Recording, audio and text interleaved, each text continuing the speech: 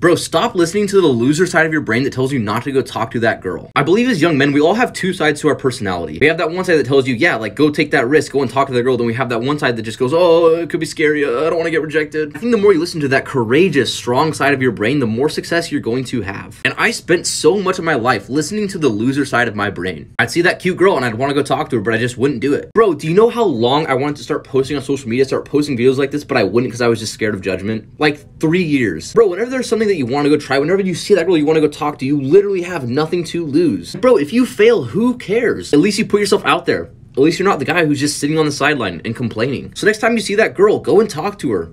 Go take a chance. Stop just being a wussy who just sits on the sideline his whole life. Go and make stuff happen, bro. You can do this. I know you got it. And never listen to that loser side of your brain. Be a winner, take risks.